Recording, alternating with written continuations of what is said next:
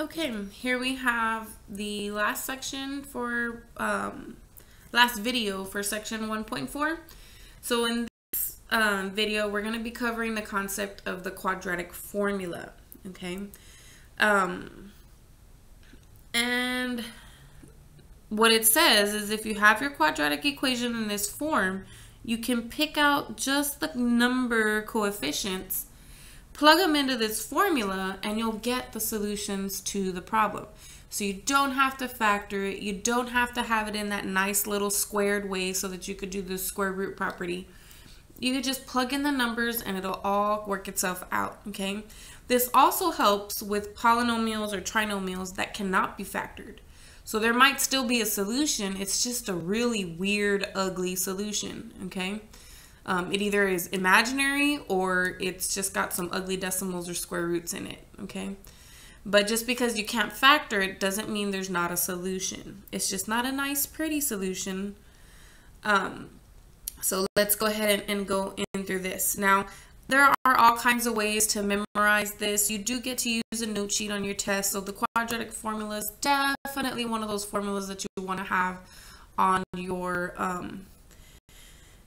formula sheet. Okay, now I did learn some little way that one of my students told me a long time ago, and for some reason it stuck with me, but it said a negative boy couldn't decide whether he wanted to go to the house party or not. He didn't want to be square, so he decided to go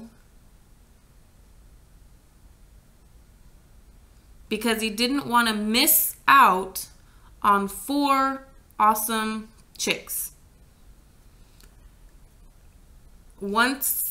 As he was there, the party was not over until 2 a.m. in the morning. So that was the little thing. So a negative boy couldn't decide whether he wanted to go to a house party. He didn't want to be square. And he didn't want to miss out on 4 awesome chicks. So he went, but the party was over at 2 a.m. I don't know why that stuck in my brain. I have heard a million other different kinds of ways to memorize this formula, but for some reason that's the one that stick. And now that I know it, I don't need to think about that little scenario in order to memorize it. I just memorize it by default now. So it's nice to come up with cute little clever things like that just till you get it. And then once you get it, you don't really need those little analogies anymore. Okay, so for this one, notice that this one is not equal to 0. So I can't solve it using the quadratic formula just yet. But if I minus 3 on both sides, I get this. And now I can use the formula. But before I do, I'd like to identify my variables, my coefficients. So here my coefficient is 1. Here my coefficient is positive 6. And my constant is negative 3. So I'm going to plug this into my function. So negative 6 plus or minus 6 squared minus 4ac all over 2 times a. Now notice one thing that I did. Every time I plugged in a number, I put it in parentheses. That is so important, you have no idea, okay? Especially when your numbers are negative. If you don't put them in parentheses here or here, you're likely to make a mistake, okay? So make sure when you plug in your numbers, you always put them in parentheses. Now, the first thing you want to do when simplifying this is simplify what's here on the outside. That's just a negative 6. And you also want to simplify what you have on the inside. So my calculator, I'm going to type parentheses 6 squared minus 4 times 1 times negative 3. And it gives me 48. And then you want to simplify what's at the bottom, which is a 2. So you definitely need to simplify those in those pieces first before you continue, okay? And if this is negative, you take out the I. If it's not, you leave it alone. But then in the next step, you definitely want to simplify that square root. So the square root of 48, oops, I pressed the wrong button. Square root of 48 is 4 square root of 3. Now, both of these terms can be divided by 2. So what I want to do is I want to simplify those by 2. So this will reduce to -3. And remember, you can only simplify things that are outside the square root. Do not try to simplify something inside the square root. So the 2 can reduce with the 4, giving you 2. And the square root just comes down. So I have 2 simplified answers. I have -3 plus 2 square root of 3, and I have -3 minus 2 square root of 3. Now this is the exact answer. If for some reason they ask you for the decimal answers, you can just type these in here individually and type the double arrow here. Or if you're using a different kind of calculator, convert your fraction to a decimal or whatever it is.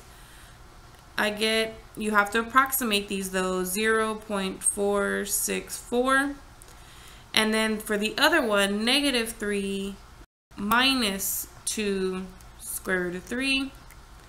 Again, double arrow, and you get -6.464. So remember, this is a rounded version, not an exact answer. If they ask you for exact, this one is it. If they ask you for a decimal or a rounded answer, then you just use the double arrow in your calculator. It'll convert it to a decimal.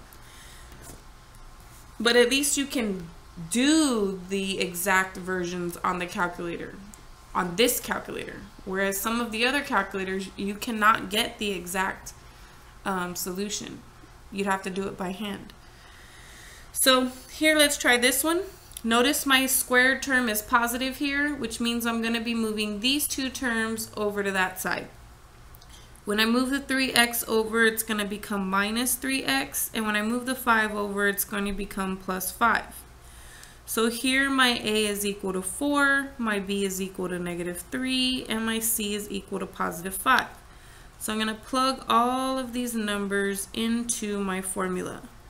So I have b squared minus 4ac all over 2a. So then we get here, we get +3. Here, let's see, I don't know. And like I said, you definitely want to double check your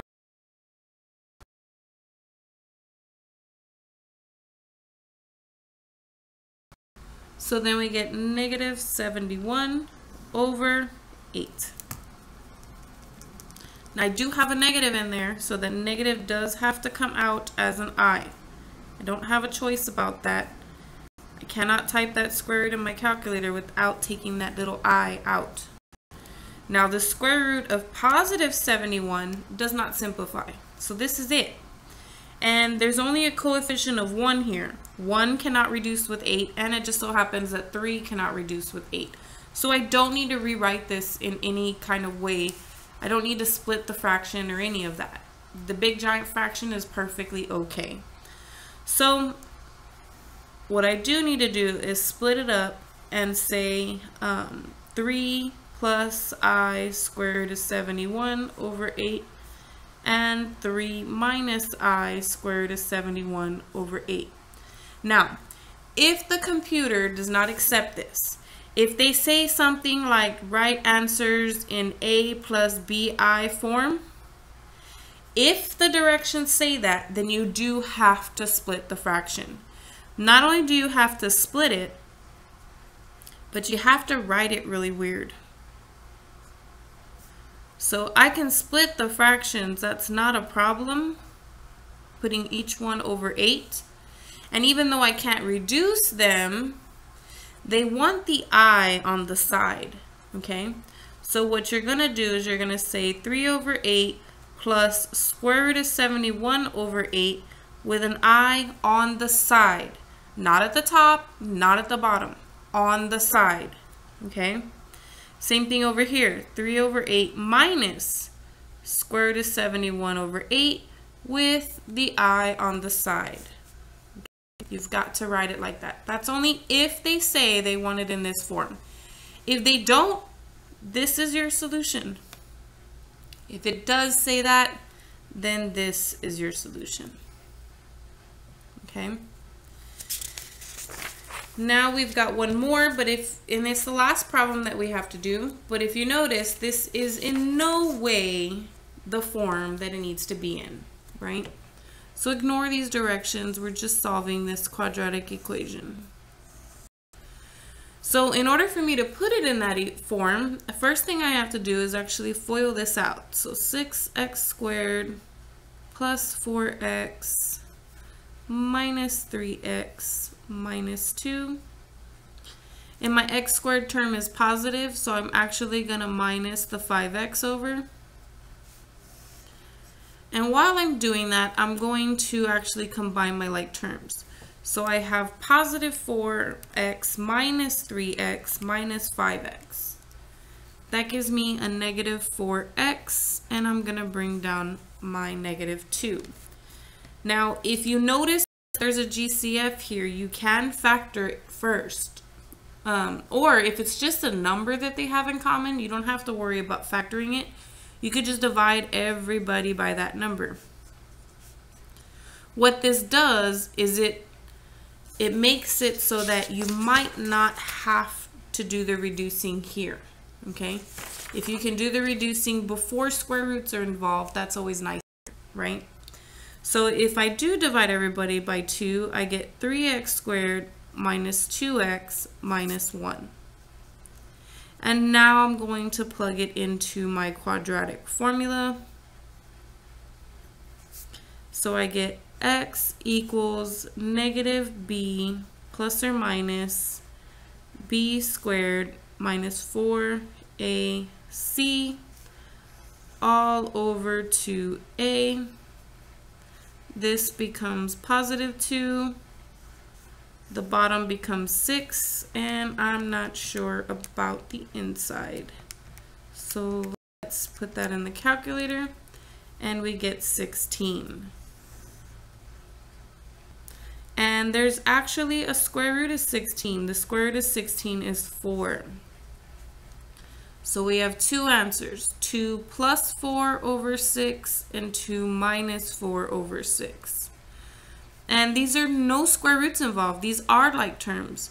So I can combine them. And when I do that, this ends up becoming 1 and negative 1/3 if I reduce. So that is my solution set, 1 and negative 1/3. And that is the end of section 1.4. In the next section, we'll actually be learning how to solve other types of equations, not just quadratic equations. However, we will be using the information on how to solve quadratics to solve those other types of equations.